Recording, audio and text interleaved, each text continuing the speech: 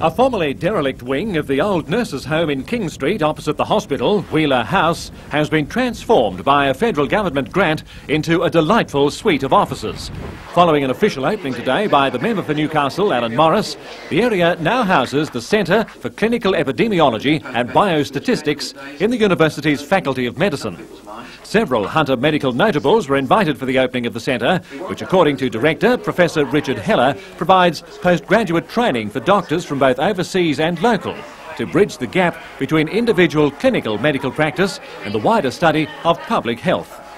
You need to understand things in a grand scale, for example, to understand what's the best treatment to use in an individual patient. You can't always get that from looking at one person's response. You need to look at large numbers. You need certain techniques that allow you to carry out the right trials and use the right methods. So what you're doing is teaching people the correct way to do that, is that right? That's right. And we're concentrating on postgraduate training of doctors who are already qualified, mostly already specialists in their own field, and we're giving this new emphasis which we hope will contribute not only to their clinical work and make them better doctors, but will get them doing important research work into the health of the community.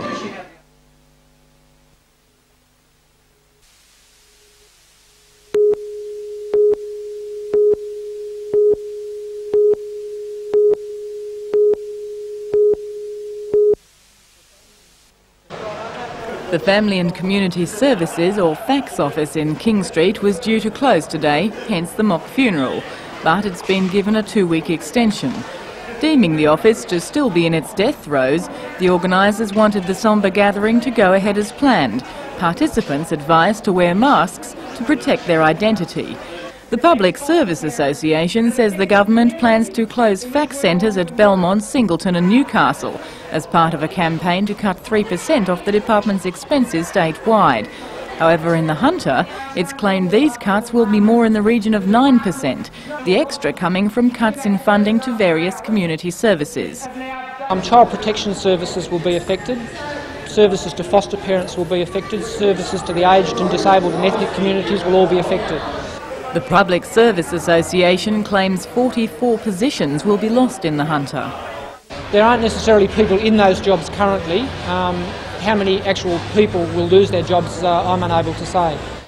With the cuts in services and centres, it's feared only one FACS office will be available to serve a population of 200,000 as families are coming under increasing stress. A backlash at the next state election is predicted. I think they should realise that some of the reasons Labor was defeated are exactly the reasons that they will be defeated if they continue along this path. Meanwhile, Family and Community Services Minister Virginia Chadwick says she is outraged at some of the misinformation being given to certain community groups. She says some foster parents have been told the services of regional psychologists are to be abandoned, when in fact she says there will be an increase of 3 in the Hunter.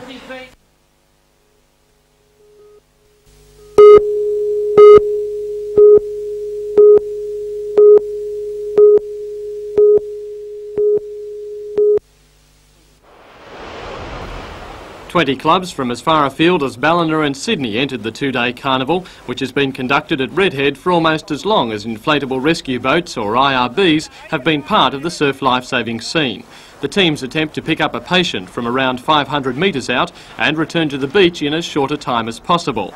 IRBs have revolutionised surf lifesaving. With their superior speed and manoeuvrability, they've replaced the traditional surf boat as the principal rescue tool. These are the sort of conditions surf lifesavers dread. When the weather's hot, they can usually expect someone to ignore the warnings and get into difficulty in the surf. So while most would have been cursing today, organisers of the carnival were only too happy.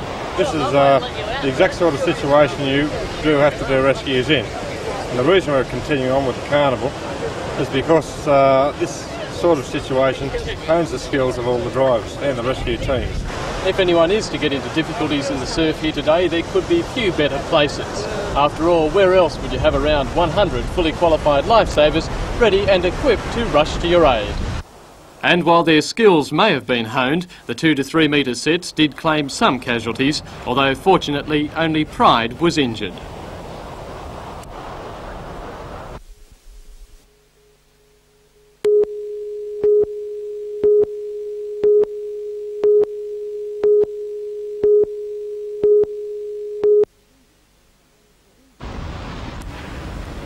The reason for the crowds was the unofficial launch of Law Week. Newcastle Police Station held an open day to let curious visitors take a first-hand look at police work. It was the third annual open day, but crowds proved curiosity knows no bounds.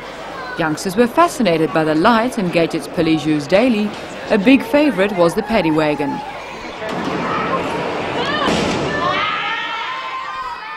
Police also demonstrated alcohol testing units.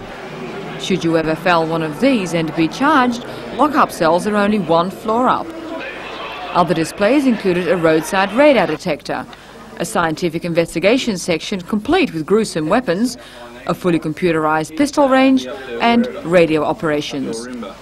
Meanwhile in Belmont, an open day of a different sort was held. The Hunter Water Board gave people the opportunity to visit a treatment plant to see what happens after the flush. Displays included the Hunter Fringe Area Sewerage Project and the upgrading of Burwood Beach treatment works.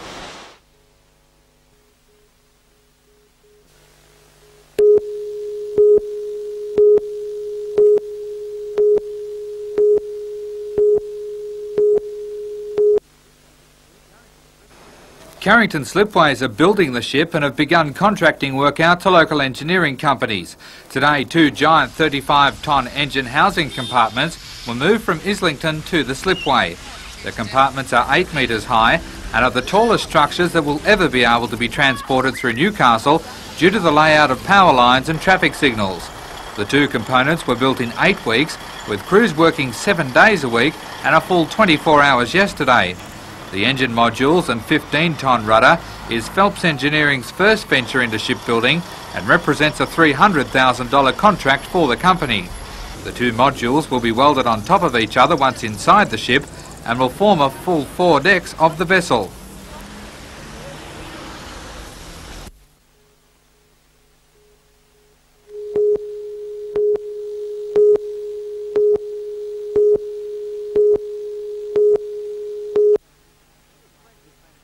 Dick French has been an international class cricket umpire for 13 years and was today special guest of the Newcastle Rotary Club. The club is celebrating its 65th anniversary in Newcastle this week at the Tattersalls Club, just across the road from where they held their very first meeting in the George Hotel in 1923. 30 members from the Sydney Rotary Club caught the train up to Newcastle today to join in the celebrations and listen to after-dinner speaker Dick French. The now retired Mr French says he has some great memories from cricket. I think last year when Viv Richards got his 100th century on the Sydney Cricket Ground, that was a great memorable memory for myself. But I think when Rodney Hogg bowled Jeff Boycott out in Melbourne for 1, way back in 1978, this was at the height of the Packer split, and he bowled him for 1 and the crowd, there were about 60,000 there, the way they erupted, it was noisier than a grand final. It's a magnificent memory. Mr French believes this Australian side is probably one of the best sides ever that has set out to win the Ashes. I think it'll be very close and very well played. It'll be played in good spirit, and I think the Australian boys will do particularly well over there. Certainly, maybe some of the English press are writing them off already, but they'll be in there right up to death. I think they'll win the series.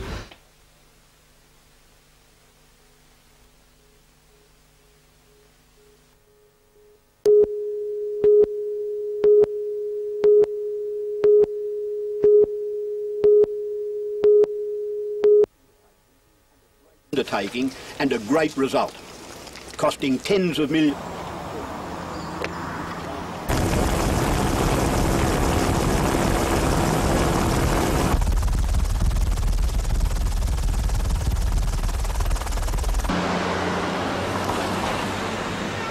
New South Wales. Total program that I announced to operate from the 1st of January this year will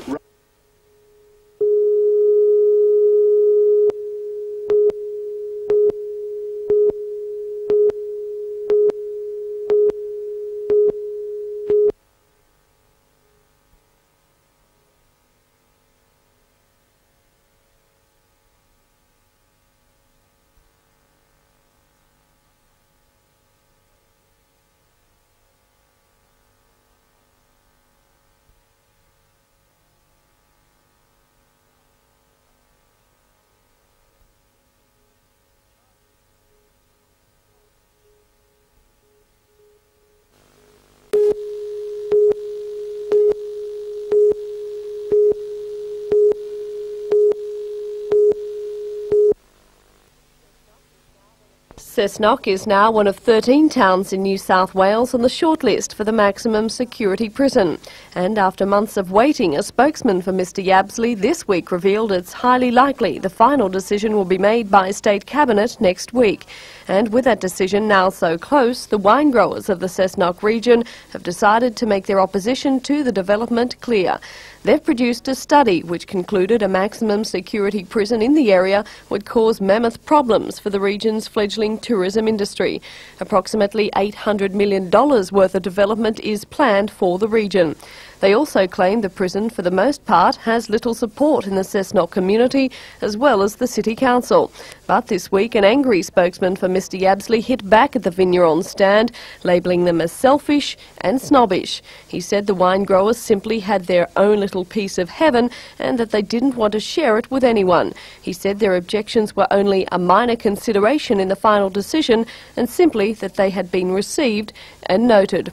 On being told of that outburst, Barry Shields, secretary of the Hunter Valley Vineyard Association, said the spokesman was talking rubbish and that the very fact that the wine growers wanted to develop the tourism industry proved they were more than willing to share what they had.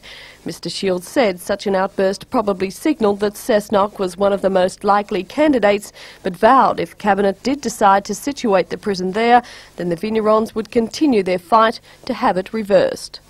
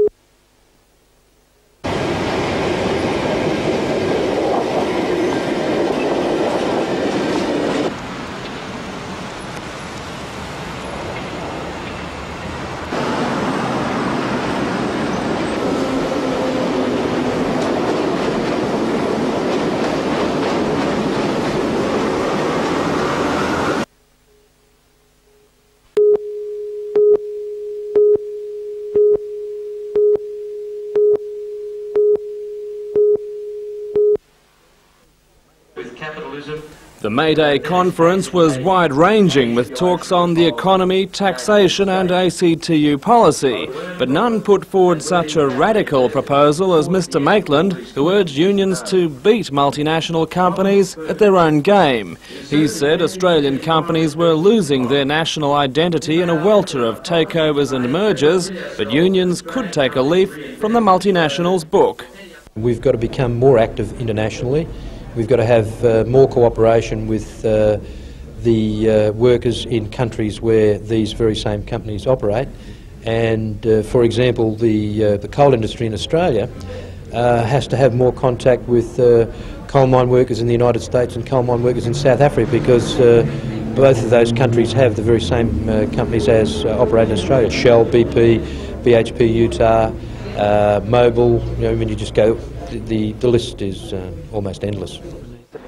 One barrier to Mr Maitland's objective was the taint of racism, which he said affected not only business dealings with Asia, but also trade union attitudes. The message quite clearly to unionists in Australia is that we ought to have as much contact with workers in those countries. After all, those workers are being exploited probably more than workers in Australia. And they're being exploited by the very same companies that operate in Australia.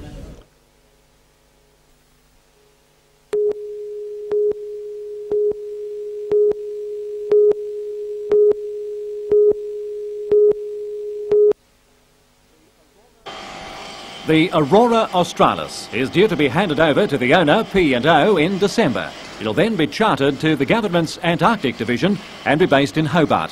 While the Aurora Australis is called an icebreaker, that more describes her capabilities rather than her purpose. The vessel will transport supplies and personnel to and from Australia's Antarctic territories. During the off-season, winter, she'll be used as a research vessel on fishing, oceanography, meteorology and environmental monitoring. Within her 95-metre length and 20-metre breadth, the Aurora Australis will accommodate up to 130 personnel for 3 months at a time, along with fuel enough for 14,000 nautical miles. And she'll be strong. Extra thick steel plating and closer ribbing are testimony to that. So she'll also be heavy. This cast steel bush itself weighs 34 tonnes, and her all-up weight will be nearly 4.5 kilotons. But there is another important difference with this vessel, and that's the one which gives the Aurora Australis her ice-breaking capability. It's the bow, not bulbous and not sharp and slicing, but S-shaped, so that it rides up onto the ice and then uses its enormous weight and 10 megawatts of diesel power to crack through and then proceed on her way. The Aurora Australis program itself is proceeding apace, with more than just the practical building project in mind. Carrington Slipways is confident of building the Anzac frigates and isn't wasting a moment preparing for that. We're using this ship, which is a complicated design, which is almost as complicated as a frigate. We're using it to introduce systems which the Navy would require us to use on their ships. And they are working well. They are systems that you would not normally use on a commercial ship, but we're using it so that we have a nice, smooth transition to the frigate project.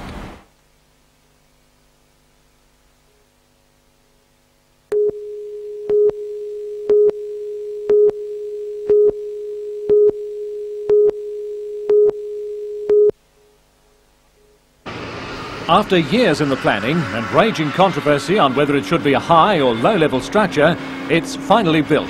A duplicate bridge now spans the Swansea Channel. It will carry southbound traffic on the Pacific Highway. The old bridge will be used by traffic travelling north. The low-level bridge and its approaches cost $12 million. The federal government paid for the construction under its Bicentennial Roads program, while the state government provided funds for the approaches. Both federal and state ministers will play a part in the official opening at 11 a.m. on Sunday, May the 21st. Peter Morris, the Federal Industrial Relations Minister, will be there, and Bruce Webster, the State Administrative Services Minister, will represent the Transport Minister, Bruce Baird. The Swansea Chamber of Commerce is planning a gala day to mark the completion of the second bridge. Traffic will begin using it from the next morning.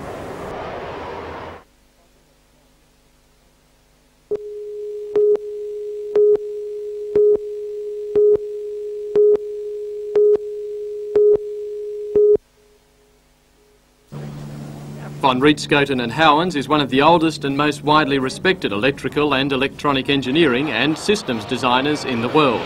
Set up in 1860, the company now employs around 3,000 people in its Rotterdam headquarters and in offices across the world. R&H, as it is commonly known, specialises in producing complete electrical systems for civil and military use and has had a long involvement with the Royal Netherlands Navy. The company is playing a very large part in the production of the new Dutch M-class frigate, the vessel being tendered for the Anzac ship program by the AWS consortium. And that is what has brought it to Bullaroo, Lake Macquarie. To meet the federal government's requirement of at least 70% Australian New Zealand content in the contract, R&H had to look for a local base. HCB is a company very much like R&H. They talk the same language, they're in the same business, they're extremely good and well experienced people. HCB has been a part of the business life of Bullaroo since it was set up in 1948 by 3 young men as HCB Electrical. 22 years ago, the company worked on its first marine vessel for Carrington Slipways, and HCB Marine was born. For the past 2 decades, HCB Marine has done all of the electrical installation on vessels built at Carrington's, most recently manufacturing and installing the control stations and switching gear on the Antarctic research vessel. It now has a turnover of $3 million a year and employs up to 120 people. We intend to transfer the project management of the installation part of the business immediately to HCB. As a matter of fact, next week a manager of HCB will go to Holland to get a quick course in how we do this work. And on a longer timescale, we'll transfer technology to build boards and panels, things that they already make here.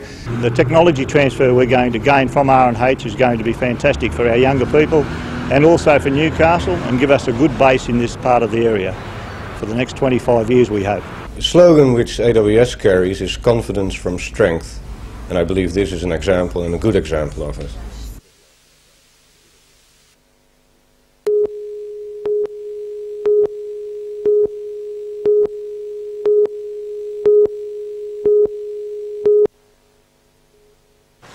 Employees at RZM mines on the Pacific Highway noticed the gas leaking from one of 5 cylinders this morning. Fire brigades from Newcastle, Taro and Raymond Terrace were called around 2:30 and the plant was evacuated. When the petroleum gas contacted the air, it froze, jamming the safety valve open. Fire brigade officers attempted to melt the frozen gas by spraying it with water, and at one stage it looked like they'd succeeded. However, the valve burst a short time later and the officers were forced to wait for the arrival of L-gas. They will try and attempt to fix that valve first, and then failing that they'll have to drain the tank, and we'll just have to see. There's no immediate danger to any person or property. The highway's still open. The cylinder was filled at 8:30 this morning. A brigade spokesman says the leak may have been due to a faulty valve or too much gas in the cylinder.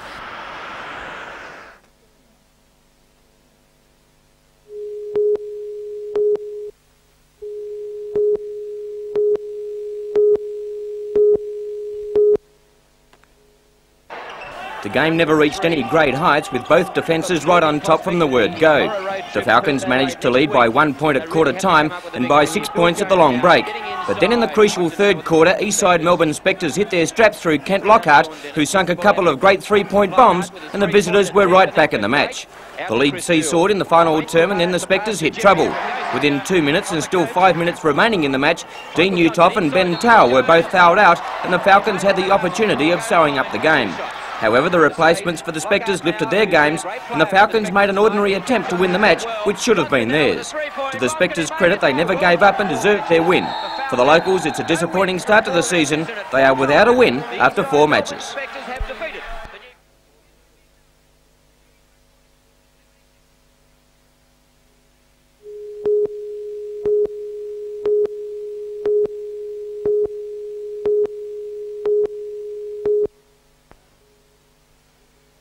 Four tons of sand have been dropped in the Civic Playhouse to create a seaside resort on the Scottish East Coast.